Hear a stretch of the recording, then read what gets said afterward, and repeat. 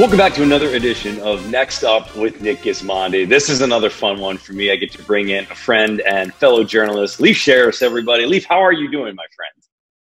I'm doing well, Nick. Great to see you. And, I've really enjoyed following you this year, by the way, because the Blackhawks, they are my favorite team. They have been for a number of years. I grew up in Milwaukee, so they were the nearest NHL team. So I'm glad you landed with a great franchise. Oh, well, thanks very much. We got to get you out to a game then, clearly. I think the last game I was at Blackhawks Stadium, I think might have been the Stanley Cup against Philly, I believe. But it was a great experience. Always is when you're at the stadium. Well, Leif, you obviously are a former professional tennis player. Now you're a broadcaster, journalist of the sport. Let's go back to the beginning a little bit with you. For me, I've always loved the athletes, and I've known a few of them that make that jump from covering the sport or playing the sport and then jumping into the journalistic side of it. For you, what was the impetus on that? Was it just the continuous love of the game and you wanted to find a way to carry that through? I think there was a little bit of that. I think there was a little bit of good luck, a little bit of good fortune.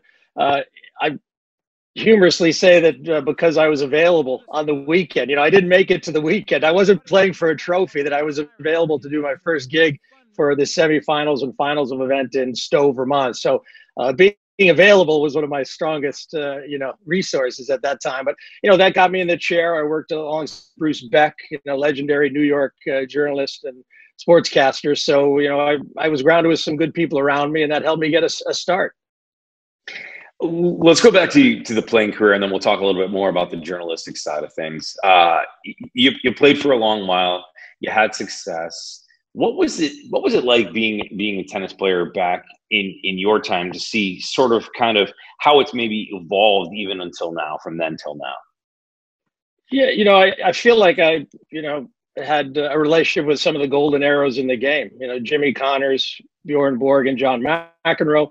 They were sort of, when I was just turning pro, finishing college and getting into the pros, I was still playing some of the lower ranks at that time. But I did get a breakthrough in 82, 83 is when I started playing more full-time. Borg was obviously gone by then, but still it was Connors, McEnroe, Lendl. And then by the end of my career, you had young players like Pete Sampras and Andre Agassi coming into the game. So I think I was able to bridge a really interesting time in the game. So I'm very fortunate to be a part of it.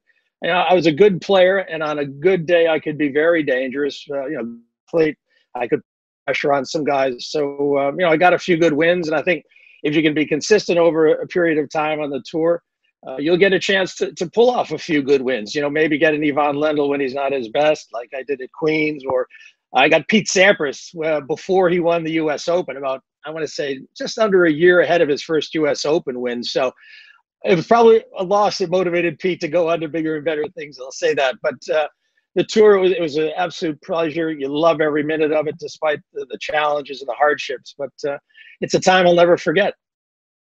Being a professional in any sport, I think, has a great deal of difficulty that people don't always necessarily see. I think from the outside looking in, people say, okay, well, that person is talented. They obviously have a natural gift, and then they worked hard at something, and that's what got them there. But tell me about your journey to becoming a professional tennis player. Was it a lot of innate ability, or was it the grind and that hard work that we don't always see that put you where you were? Yeah, I think if you're going to have success in anything, you definitely need to work hard. And on the pro tour, that's essential. I think I was in an era just when Ivan Lendl was coming in, where more and more players were training in the gym, doing a lot of road work, becoming bigger, stronger, faster athletes. So you had to put in that time, no doubt about that. There's a grind element to it, because it's not all champagne and roses. There are a lot of times when you've got losing streaks and you're having to deal with loneliness on the tour. The fact that I met my wife and was able to, travel with her, that helped give me a little bit of a backbone on the tour and give me some support. So I think emotionally off court, that can help you on court. And I think that works for a lot of players. It worked for me. But yeah, there are challenges that make it inherently tough. I mean, for me, coming out of Wisconsin, I was sort of a little insecure about my tennis because there were so many great players, California kids and Florida kids who seemed to have more experience and, maybe a little deeper experience developing in the sport. I played volleyball and basketball and tennis in high school. So I didn't really play full time till I was about 18. So, I had a lot of catching up to do, but I think I did that, and maybe I matured a little bit later in my mid-20s when I was really playing my best tennis.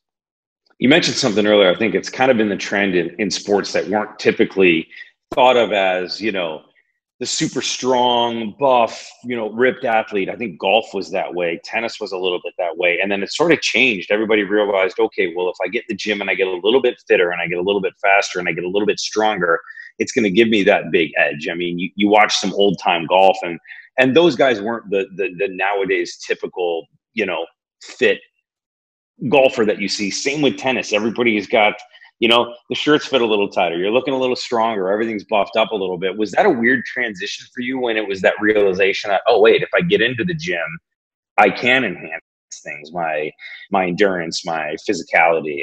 And did you embrace that with everybody else?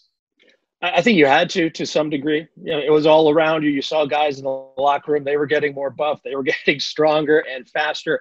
And I think we're seeing now the evolution of the tennis athlete, and it's leaner, stronger, faster. I mean, you have to have some element of speed. You want to be strong, yet you also want to be lightweight. Look at Novak Djokovic. I mean, the guy looks, 165 dripping wet, yet he can run all day and he's strong enough to play. I mean, Roger Federer, lean and mean. So these guys are finding a way to build strength, but also speed and agility and quickness. I think those assets are indispensable on a tennis court, because there used to be a time when, boy, you were 6'6" to 6'10", but you couldn't play tennis. Now you've got these big guys who are tremendous athletes playing tennis with the agility. A lot of the athleticism you might see on a basketball court is now you're seeing that on a tennis court. So the game's gotten taller, stronger, faster, but it's also leaner and meaner. So it was definitely something you had to embrace. I got it early on in my career, and I think the tour has only gotten more and more physical and more demanding in that regard. I think you constantly see evolution in sport. What is the next evolution, in your opinion, for where tennis is going, especially right now in these times that we're living in at the moment? Yeah, these are unfortunate times for everyone. And as sport, we obviously want all those times back. The way the game is played now is so different from when we played, the 80s and into the 90s was starting to change. I mean, the rackets and the strings have allowed players to hit the ball so consistently hard that you can get to be pretty good pretty quickly. I mean, you look at the juniors and you look at some of the challenger level players, they play at a pretty high level in terms of stroke production from the back of the court. Movement is incredible. So the game is tougher and tougher to break into because there's so much talent out there. You just wonder whether the next phase in the game, will we get away from, two guys firing rockets from the back of the court? Will we see more all-around tennis? Will we see a little more of the Roger Federer influence? We certainly see Nadal getting to the net more occasionally as he gets older. And even Novak is making forays in the net. So I tend to feel like maybe we'll see a little more all-court tennis, that guys have to come in a little bit more to find a way to finish, because everyone's so good from the back of the court that you just have to add a few more layers, a few more dimensions to your game.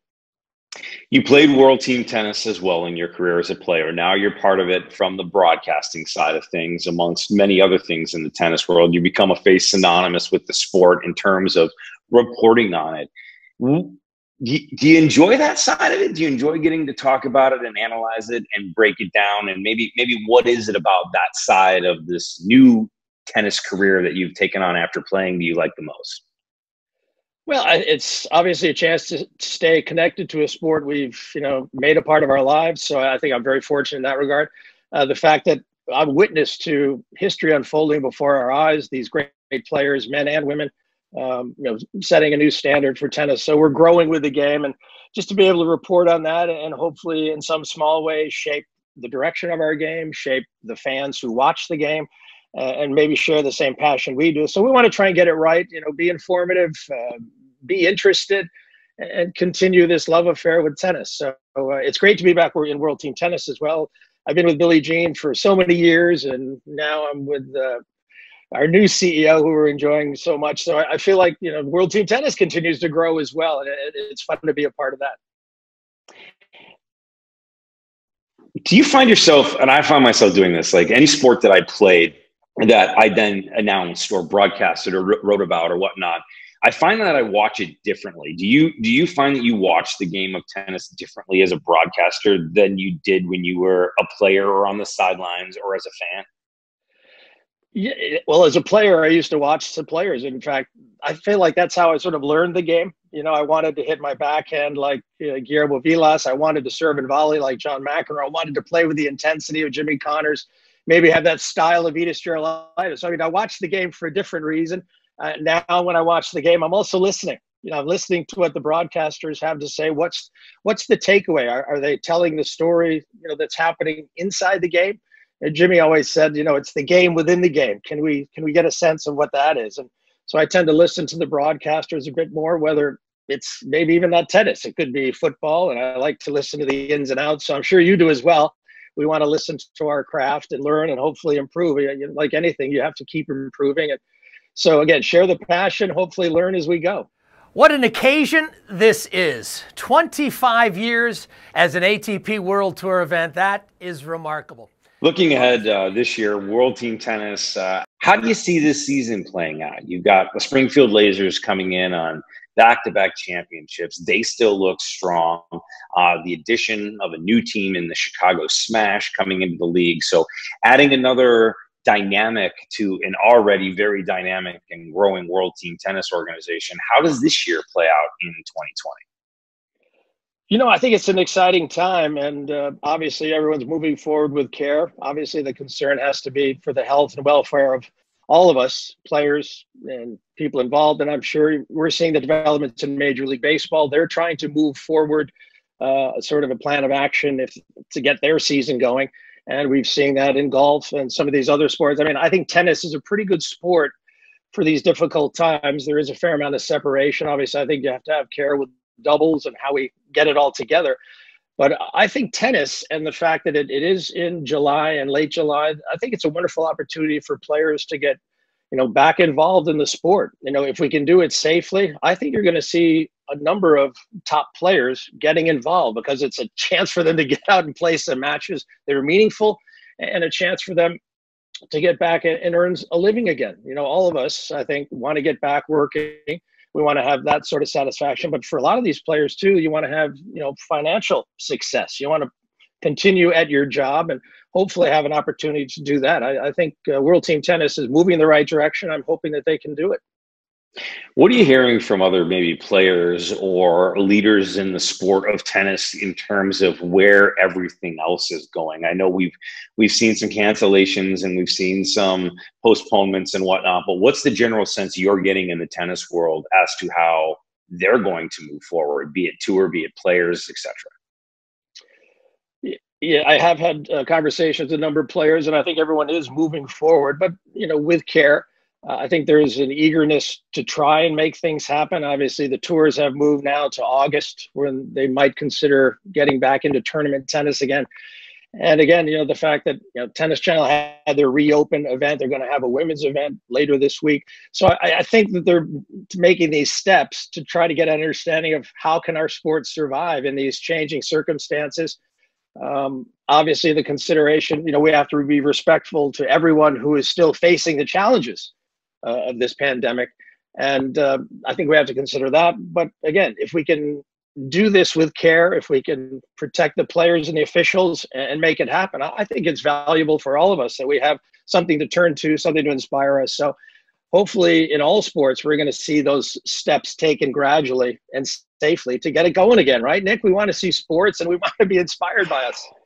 Buddy, from your lips to God's ears, I am ready to go. I very much enjoy doing things like this and having Zoom meetings and interviews and conferences, but I miss standing next to a legend like you and holding the microphone and being on a broadcast and talking about sports. You're too kind. You're too kind. I think, hey, listen, we're all sports fans, but, we love our world too. We want to make sure it's right. And I think we've got a great future ahead of us despite the challenges. All right, before I let you go, what have you been doing during quarantine? Have you been having any fun? Are you a Netflix guy? Like, what have you binged? Are you watching? Yeah. You watching any shows? Like, what's Leif doing during this time of isolation? We've been burning up Netflix pretty good. I figured the clay court season is coming up, so we did watch a couple of shows. we watched, well, they're French related. We watched Versailles, the 3-season series. I was quite good about Louis the 14th. So that had a little clay court resonance, I felt. And we getting outside, we do have a bike path near our house. We're able to get out and do some bikes, go for swims. So we're trying to stay active, but, you know, just reading books, trying to keep in touch with people as best we can to see how the world's going. And, you know, like everyone, I think we're all looking forward to good things happening down the road. It's just, you know, hey, we're trying to be as patient as we can, and having fun while we're doing it. It's not easy. Probably eating and drinking too much too, but that goes with being in the house for so long. Well, maybe later on this week, you and me can have a Zoom happy hour, and we can talk about the upcoming season. Yeah. Well, I know one thing we've been doing is we've been ordering these meals in. So I feel like I'm becoming something of a chef these days. I mean, when I was at college, I worked in the grill serving hamburgers and cheeseburgers. So I've expanded now to proper meals. But so Maria and I have been making meals in the evening. So it's a wonderful way to, you know, sort of have a date at home and do something special. I'm like this really fun mix, at least in my mind when I'm alone in my house, of Gordon Ramsay and then Tom Cruise's character in Cocktail. I feel like that's what I've become now. Yeah, that's right. Well, you're flipping the knives in one hand and then the shaker in the other. Right. I love it, Leif. And I'm getting you out to Chicago. You're going to see a Hawks game next season. You come out. You're guesting me. We'll have some fun in Chi-Town. How about beers with Taze and Kane? Can we do that, or is that going to be too tough to ask? I'm pretty sure we can make that happen. Not a problem at all. For you, anything. You're Leif Shiras. All right, man. Hey, thanks for including me. Hey, great chatting with you. Stay safe. Looking forward to getting back to action and being alongside you again, partner. That's Leif Shiras, ladies and gentlemen. Former, obviously, professional tennis player and a man who needs no introduction. An incredible broadcaster on both the Tennis Channel and with us on CBS at World Team Tennis. That's it for this week's edition of Next Up with Nick Gismondi. We'll see you again next week for another all-new episode.